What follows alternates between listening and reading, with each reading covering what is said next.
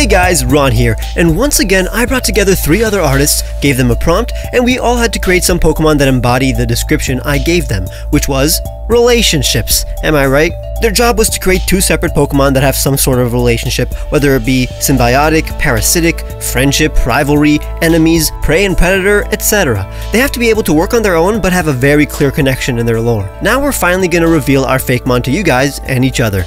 Let me introduce these amazing artists. Jack from Subjectively is back. The Twitter artist Vergolophus is here again, and new to the series is June, the artist and animator better known as Ray from the wonderful YouTube channel GinjaNinjaOwO. Check the description for the links to these wonderful artists. Now let's finally see the results, but before that, consider leaving a like if you enjoy so I know to make part 4, and check out my Pokemon art playlist which has tons of videos like this one where I create new Pokemon. Subjectively, you go first. Right. What's up? Cool.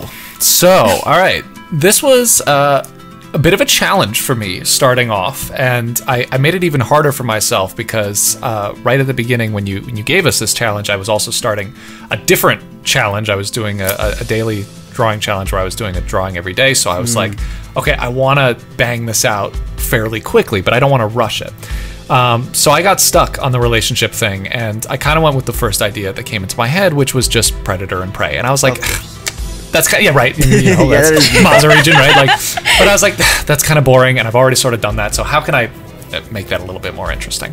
So I thought about more complex predator-prey relationships, and I started thinking about defensive mimicry, which is basically, oh no, No, I was originally going to do that, but good thing that I didn't. Okay, cool.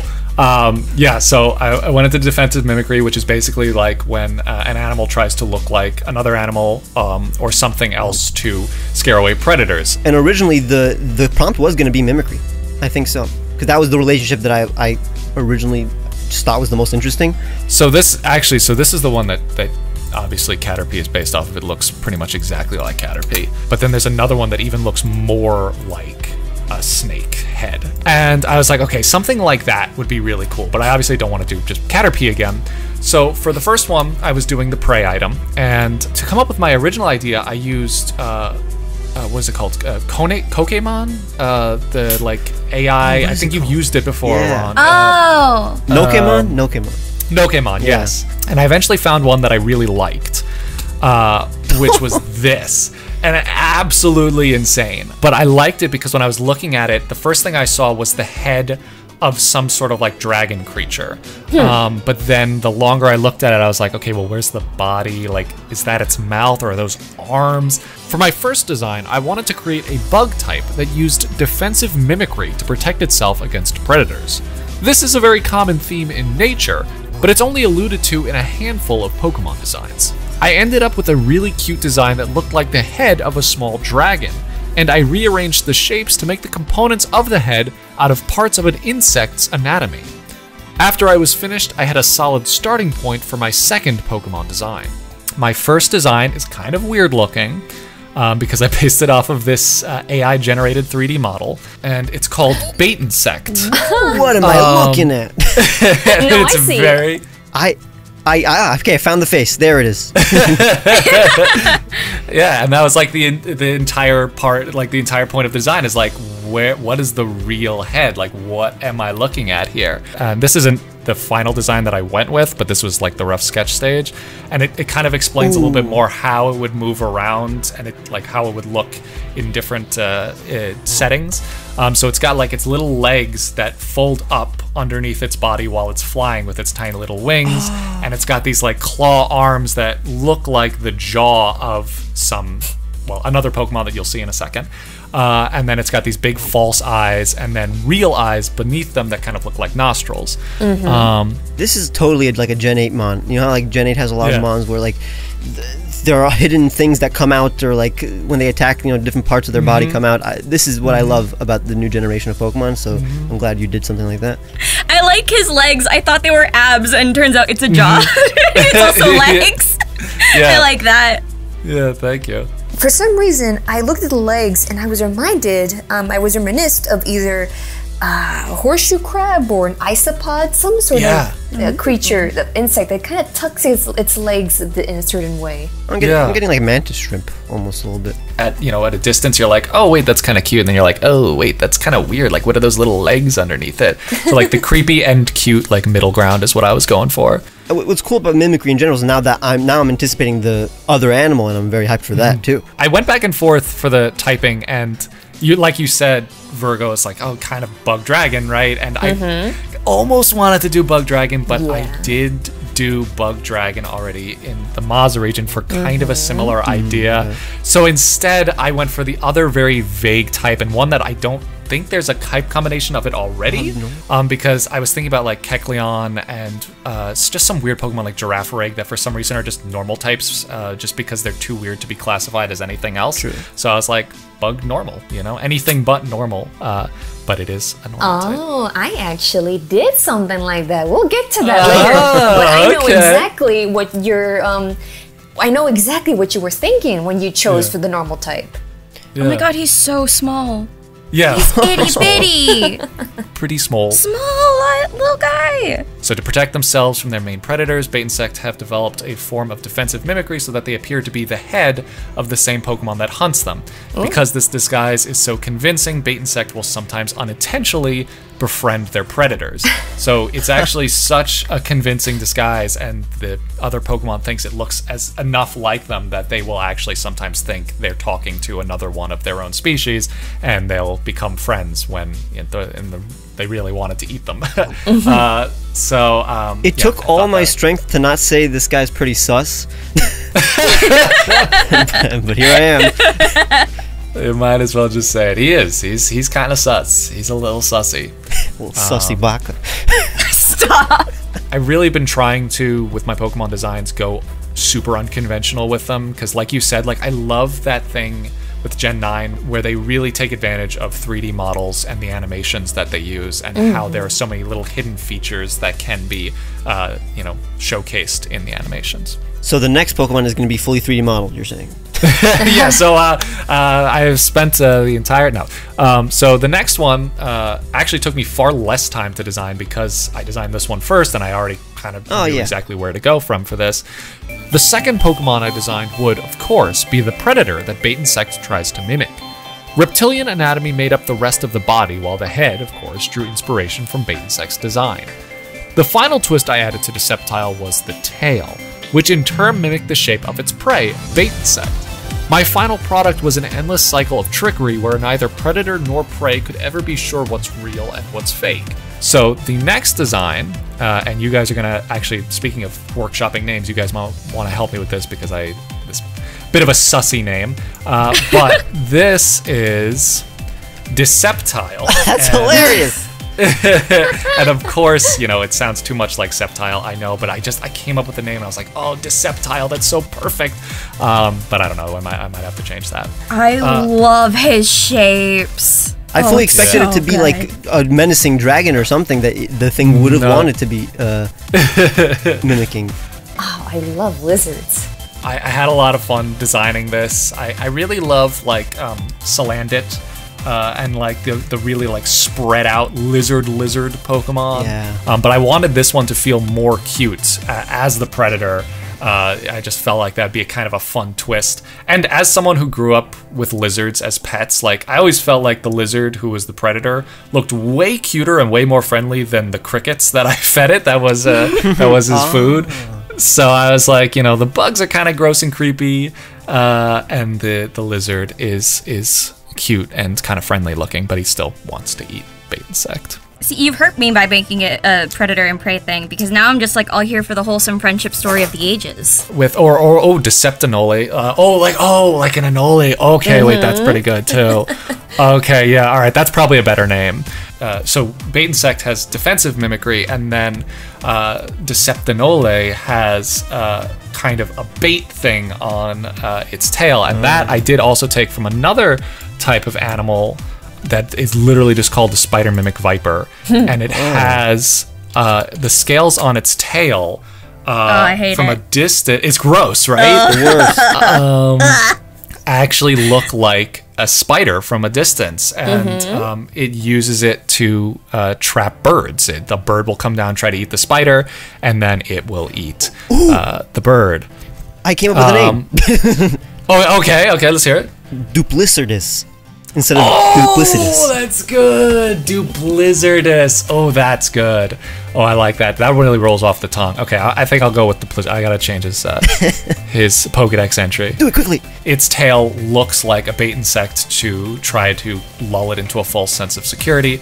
Bait insect comes over. It's like, oh, look, I see one of my friends. Then it sees one of its predators. Then its predator sees its prey. And it's like, hey, look, it's one of my friends. And it's just this like weird, endless cycle of lies and deceit that end up in a nice, healthy friendship that no one gets eaten. So that was normal. Okay. Yes, just normal type. Again, just going for that, you know. Like, that's a comment I get all the time, like, that should have been a dragon type. And, like, I feel you. I get you. Like, you know, who doesn't love dragons? But, like, it's okay. It can look like a dragon, but not explicitly be a dragon. Exactly. And you've owned lizards, so you already know about like how geckos, when they feel threatened or when they're trying to display, they will move their tails in a very wavy tail movement to them that is just so mesmerizing to see, but they are trying to distract a predator. So it reminds me of that. June. Oh no. Step up. You got this. You got this. So, context for the audience. I am very new to the Fakemon stuff, and I have not really done any descriptions or names or any copious amount on my own. So, the lovely people here have offered to help me come up with names, but I have guys. I do have some little dudes. That's what I want. When you gave us these prompts, I had just seen Multiverse of Madness. Okay, cool. It was immediately my favorite Marvel movie ever. I had a lot of fun with it. I went and I watched... No spoilers. I haven't seen it yet.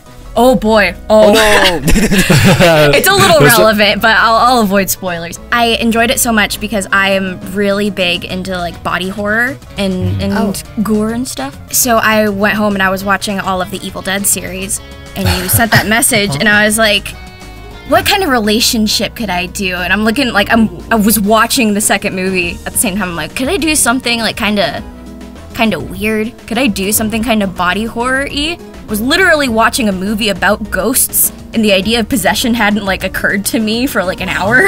Oh, interesting. So that's where I started, and I thought possession on its own seems kind of loose. I wanted to find a second concept to kind of reinforce it. So something of a creature taking another creature is sort of xenomorph-esque, I thought. And I was aware that there was some sort of fungus with ants, and I had to go look that up again. The cordyceps mushroom. Wow, cool. Okay. And it was while I was gathering references, I realized that Parasect already exists. Yeah. So that's all right. Let me get this straight. The one with the cutest art style went for full-blown parasitism. That was like part of my original idea. I was like, can I do something like one of them's like really messed up and the other one's like super cute, just to get like the dichotomy of me in there. But I love that. I'm so curious now. I have no idea what this is gonna look like. Yeah, hopefully I don't have to censor your design. No. It ended up a lot tamer than it could have been. Okay. Nice. I actually I designed 3 Pokemon, is what I did. Oh. Pulling a Moxie. Yeah, I cheated a little bit. Because at first I was going to have, I guess I was always planning on cheating. So I made it that there's 2 different single stage Pokemon that are just completely on their own.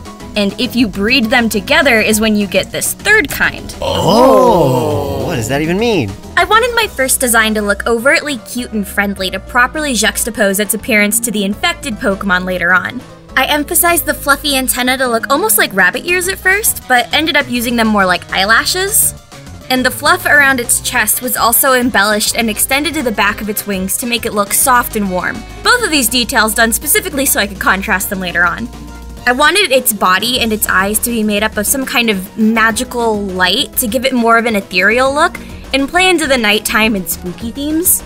I wanted it to look like it belonged to the night, but something that you would be relieved to see, or have with you once it's too dark to properly see your surroundings, and whatever could be lurking around them. So this is just a Lunamoth. pretty much just a Luna Moth. I was going with the idea that I designed the last one first, and everything else fell into place after that. But since what I learned about cordyceps specifically with moths is that in China they are like farmed as herbal medicine, and the moth larvae that they farm with cordyceps are ghost moths. They're not actually like undead moths, right? No, yeah, they're called ghost moths. Like the colloquial name is ghost moth. It's like there's a lot about medicine I don't know. What's a good transition into ghost? Nighttime. So Luna moth. That's most of what went into this. I gave her a little light as her thorax ? Abdomen. And some of the probably. Oh, there we go. Yeah. And then like some of the light coming off of it making up the quote unquote second set of wings. Oh, that's the light. Oh, that's interesting. Yes. Cool. Very extremely stylized light. I like the asymmetry in that a lot. It's just not something you see enough in Pokemon designs, especially in Fakemon designs. It's just some cool stylized asymmetry, and I like that a lot. I like to imagine if it was animated that like the two main bits would be there, but like the rest would be like a little bit of particle effects. Yeah, exactly. Yeah. So the mushroom buddy that I designed to go with it, I was trying to look up specifically since this was a Luna moth. I was like, okay, what are mushrooms that have something to do with night? Maybe something that blooms at night, something that grows best off of moonlight. I found bioluminescent mushrooms. Do you know what the most popular bioluminescent mushroom is colloquially, I love that word, known as? It's a ghost mushroom. Oh my God. It's perfect. Okay. The second design kind of fell into place on its own. I used shapes more similar to oyster mushrooms than cordyceps so that I could achieve a friendlier shape. Since I didn't want the zombie ground zero kind of themes to be obvious just yet, I wanted it to be deceptive. This cute little thing that didn't obviously make sense why it was a ghost type with a blank expression from what you could see of its face. Like, it's cute, but it's hard to read. You can't really tell what it's thinking or feeling, because this Pokemon can't really read you either, and it doesn't want to. It has no empathy for you or anyone else. Oh, that was so cute! Oh, I love this one. So it looks a lot more like the ghost mushroom than cordyceps, because cordyceps are really like long, stringy, and gross. Yeah, I wasn't sure what on earth I would be able to do with that. And by the way, this shiny, that's an amazing shiny. That is a great shiny. I was excited about that. Had to show off the bioluminescence somehow. This is what the cordyceps looks like when it's farmed. So a mushroom in an overalls. So true. It's not much, but it's 11. It's not mush. It's not much. Oh my God. So I wanted to go off the appearance of a ghost mushroom because a long string doesn't super lend well shape-wise to silhouette. This is what a moth in the wild looks like with cordyceps. Ooh. Oh, that's not fun. Oh, that's crazy. So I adjusted my third Pokemon design, and I went for both the look that I got from the Luna Moth wings and the ghost mushroom, and found a way to sort of get the idea of cordyceps across without showing it as obviously has a lot more inspiration from stuff I made up. The last one I actually started designing first. I figured if I sorted out how the infected Pokemon looked, it would be easier to split it into two and design the two uninfected ones. But I was struggling to make the spiky look work, so after I designed the first two Pokemon, I let them sort of guide how this base I had would end up. Instead of the spiky cordyceps shape, I borrowed from oyster mushrooms again, trying to make it look like the fungus had burst from the neck and eyes of its victim and taken the place of their body. I wanted Iluna's wings to be connected by that cute fluffy mass, so when the mushrooms took over around the bug's throat, it would be like these two things sharing a body even had to share the same breathing together. It's no longer either of the creatures it used to be, but a revenant. There's the third one. Oh, that definitely looks like a child of both of those. Yeah. Oh, I love the way you layered the like fungus wings, because that reads so immediately as some sort of gross, rotting fungus. Yeah, it looks like the mushrooms you see on like bark and stuff. The mushroom has the eyelashes too. That's also smart. Yeah. The body horror coming in that, like, it's just all this stuff is overtaking your body, you know. But like outwardly, like it's relatively cute, I would think. Yeah, it's it is. Oh, I love the way you paint. I love all the little color you get in there. Are there any Pokemon other than like baby Pokemon that require specific breeding conditions? I was thinking about that too. Like, is this technically a baby? Yeah. I don't know any Pokemon that needs to be bred by 2 specific Pokemon in order to I don't exist. think so. Is Fione a baby Pokemon? Yeah, but It is. it's not like you need 2 Pokemon for anything. Solgaleo Lunala? Oh yeah. Okay. Yeah. I'm surprised someone hasn't said this yet, but it's really got Hollow Knight vibes. Oh, it kind of does. Big time. Yeah. So I guess it's my turn. All right, let's see it. Yeah, well, let's see what you got. The relationship is literally just a rivalry. Okay, cool. But everything else is like they're both like opposites in a lot of different ways, and that's what's really cool in every way possible. So they're basically a ninja versus a samurai. Oh, very cool. But not only ninja versus samurai, but autumn versus winter. Ooh. And also chaotic versus lawful. Okay. So a chaotic autumn ninja versus a lawful winter samurai. Wow. That is such a cool starting point. So yeah, it took a long time to decide what kind of like animal or like design trait each thing should have. I wanted them to like one to be way more brutal than the other. Like the winter one is way more brutal than the autumn, which is more like fun. What animals are associated with ninjas? There are a lot, but I had to also make sure that the animal also works with the other animal. So like I thought of, let's say, frog. We already have a ninja frog. I thought of a lot of things, but in the end, it's basically a vague animal. The closest animal it is a squirrel, though. I'd say like a flying squirrel ninja. That's what this is. So I can already see it. So I want to make a ninja that is hidden in the autumn leaves. It's going to be a flying squirrel, and its gliding membrane will be in the shape of a leaf, with its tail as a stem. It was incredibly tough coming up with an athletic pose without making it look too humanoid. In the end, I was able to combine its head shape with its hood made of dense leaves. It has patterns reminiscent of the mesh chainmail ninjas wear in various media, and its colors are vibrant and autumnal. Its eyes will be blue, like its winter samurai adversary. Here is Shinobri's. Oh, yes! Oh my god! Oh, I love that.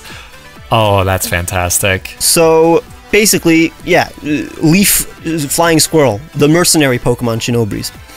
So, this Pokemon is carefree and uses its abilities for others, whether it be for good or bad. It doesn't really care sometimes, but it always defaults to being good. Like, it plays tricks and doesn't have and doesn't like authority. Whether it be like the strongest Pokemon or the literal like humans, like police or something, and they blend into the autumn leaves and are able to like glide silently, and they shoot sharp leaves midair. It uses basically a grass type version of water shuriken that Greninja has called Leaf Kunai. Oh, cool. And yeah, basically chaotic good, chaotic neutral. I love the colors. Yeah, it was such a good idea to take the idea of those like kite things that the ninjas would use, and then mix that with the silhouette of a falling leaf, because it actually seems like an idea that could have come from Japanese mythology. Like, Yeah. I mean, instead we get the Tanukis gliding on some other part of anatomy. Yeah, originally the Tanuki was actually what I was gonna do now I think of it, but then I couldn't think of a way to make it not. Yeah. You can't reference that part of the lore, but anyway, yeah, it's Cowards. Oh, and I'm really excited now to see. This is the best part about this challenge, is as soon as anyone's shown the first one, now it's like, okay, but what's the next one gonna be like? I'm so excited now. I loved how the tail is just the stem of the leaf. I don't know. This is a really good grass fighting type. And the type is actually will make a lot of sense with the other one. They both have an advantage against the other, basically. That's what that was the hardest part to come up with. I really needed types that that complemented each other. And last thing though, what's interesting is the name actually, that it comes from Shinobi and Breeze, right? That's simple. But it easily works in Japanese too. So like in Japanese it could be like pronounced Shinoburisu, which literally means endurance squirrel. That's fantastic.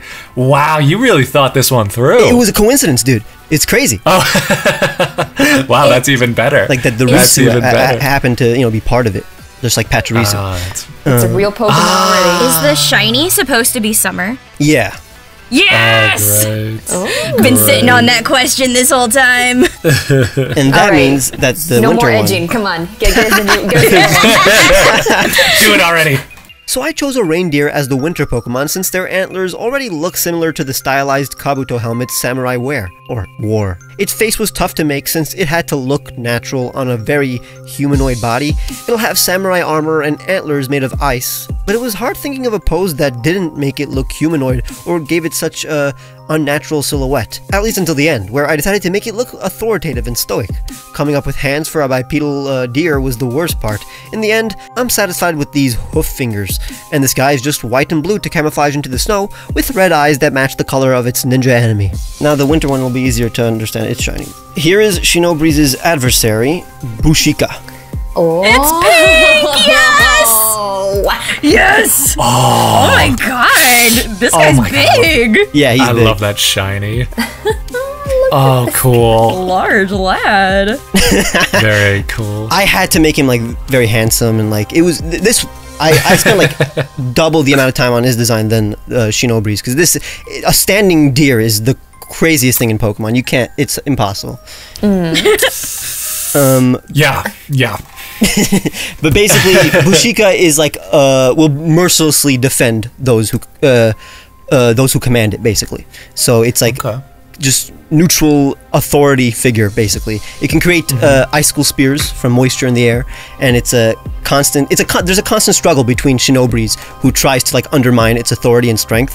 Like it'll make it'll almost be like a comedy where like Shinobreeze will come in and like make Bushika look like a loser, but Bushika is actually like very strong and is able to actually like defend its master against Shinobreeze. It's usually like a noble fighter, but it becomes like reckless in the face of Shinobreeze. And neither can get the upper hand on each other. But here's a cool, they will put their differences aside when helping the greater good. So, okay. Oh yeah. For the end of the anime arc, when they have to face off against the big bad. I like it. It's a very Lupin the Third thing going on. That was done. Yeah, it was exactly that. Honestly. Oh, and I love like the frown on Bushika because it reminds me of typical paintings, or and maybe not even that, but like the armor. I don't know. It's just a very like stern frown. And originally I tried to like implement like a helmet and way more like Japanese armor. It was just looked it was too clunky and it didn't work. It broke the silhouette of a deer basically. I wanted to keep it way more deer. So it's like vaguely Japanese, but it's I like when it's vague, you know? Yeah. It doesn't have to be literally just like samurai armor. Exactly.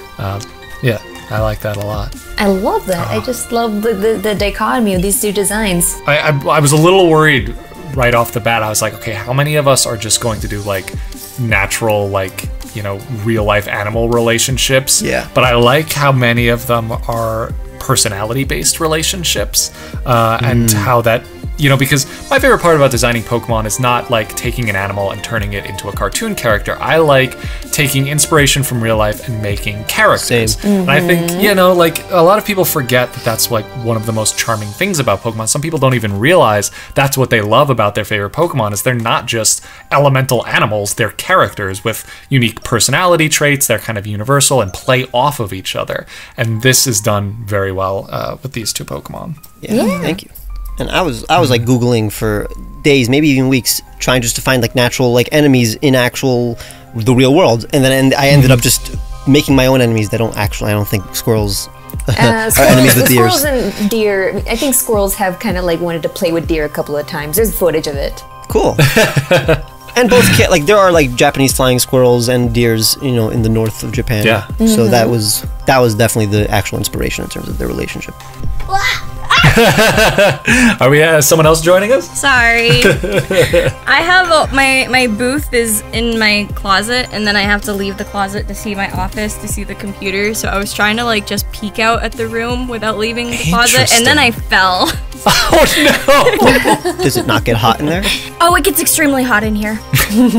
Extremely so, and I'm heat sensitive. It's hell. Oh no. All right, well, we'll keep it moving then. Yeah, okay, so Virgo, do it in under a minute.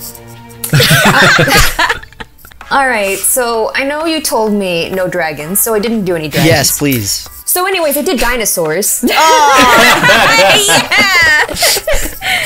Can't be stopped.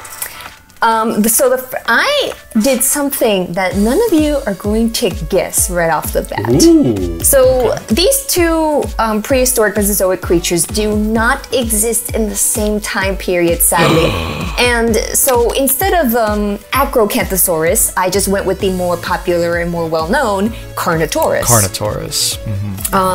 They have arms which are far more vestigial, I think, or just far more quote-unquote useless compared to, that's the Carnotaurus. So it's kind of in the mainstream right now, but I did not incorporate, I actually made sure not to incorporate this because we still don't know if they had that much range of motion, even though Prehistoric Planet is very accurate. We don't know if their muscles, which they did have a lot of muscles in those areas, would allow for that kind of motion. To start off, I just took the animal and drew it as if it was in a Pokemon art style. No bells and whistles, nothing, no additions, and it was perfect as it was. I did not need to add anything besides a couple of spikes onto the legs, which kind of give it a cactus-y appearance, despite it not being a grass type at all. It fit, though, with the sort of spiky exterior, and that subverts the plushy type of body it has. The jaw needed to be just a bit bigger, but I feel like it differentiates itself a little bit more different than Tyrantrum, which I was just fine with. I think this was perfectly designed immediately as I wanted it to be, so I did not do any more additions to it whatsoever. It was just refining it until I was finished. This is also a very basic Pokemon, but it's part of its charm. Predatoros, as in Predator Tauros. Oh, that is so cute. Yeah. As you can see. But the species was named due to the fact that their skulls resembled Tauros, the Pokemon Tauros. Much like how Carnotaurus is named after like bulls in, our world. So I just want to see more of that in Pokemon, where it feels like Pokemon were, actually discovered by scientists and they were given names, just like that. Okay, side note to everyone in the comments. It's a dinosaur Pokemon, why isn't it a rock type? Shut your pie hole. I can make my dinosaur Pokemon any type I want. That's not a rock type. Oh, yes, preach. Anyways, preach. It's a normal ground type because you can tell that this is a very normal dinosaur. I mean, as normal as dinosaurs can get. Okay. But it's gonna have stab, boost, headbutt. It's just normal types are underrated. They have their place as Pokemon, and you can tell that this is kind of a basic design. It kind of looks like a cacti, even though it's not a desert dwelling dinosaur. And you'll get to see why. But you literally put a desert in the background. And I think it's a beach. It's actually a beach. Yeah.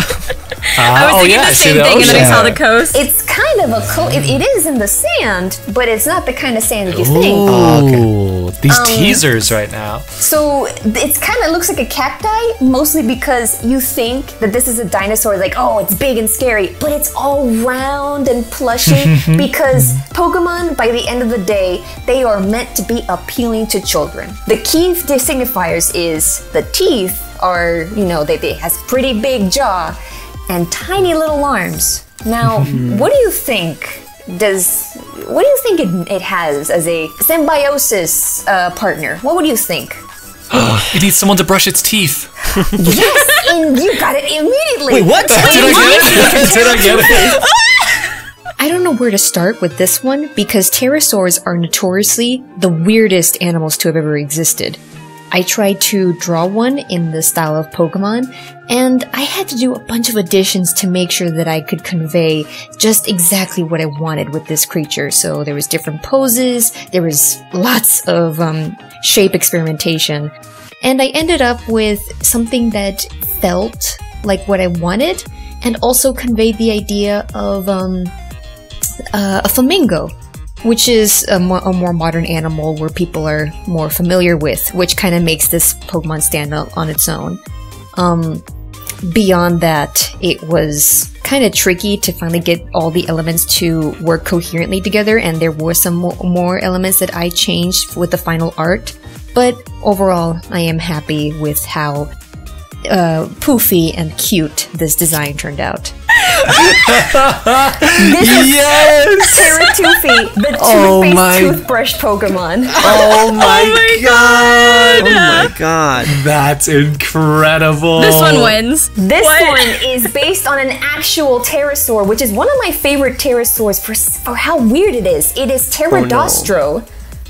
Pterodostro has a beak Ew. with something like baleen or like it's a filter feeder.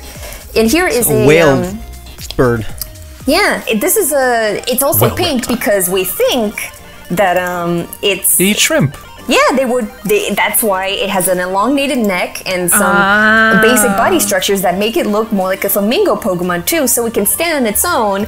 But as you can clearly see, Terratufi is in the Dex entry. Predatoros keep their flock safe from danger because they rely on Terratufi, like being these wonderful little like. Not only do they like skim off like for shrimp, but they also they have this ability called squeaky clean, where their floppy bubble coat it can get rid of trap hazards in the battlefield, and it also freshens up, you know, the mouths of Predatoros. So it Is that literally to say does that- brush his teeth. Yeah, kind of like how there's these birds that would clean the teeth out of an alligator mouths. Yeah, true. Cattlefinch. Like a plover too. This really does win. This is such Oh, a it's so cute fun. idea. This is such a cute idea. And I love, I mean, I feel like we're definitely on the same page, Virgo, you and I, about dinosaur and dragon designs. Every time we do one of these, it just proves that tenfold. Oh, thank you so much. I feel like I should thank you. Like, thank you for making this. This is fantastic. I absolutely love it. Jack I won really today. wanted to do a pterosaur. I just didn't know what I was going to go for, and I almost did not do the toothbrush idea because I was thinking, oh no, that's way too stupid. But I think it was just the perfect amount of cartoony and just this kid-friendly idea that fits best in Pokemon, which also incorporates some of my favorite Mesozoic creatures and a pterosaur that not a lot of people know of. Yeah.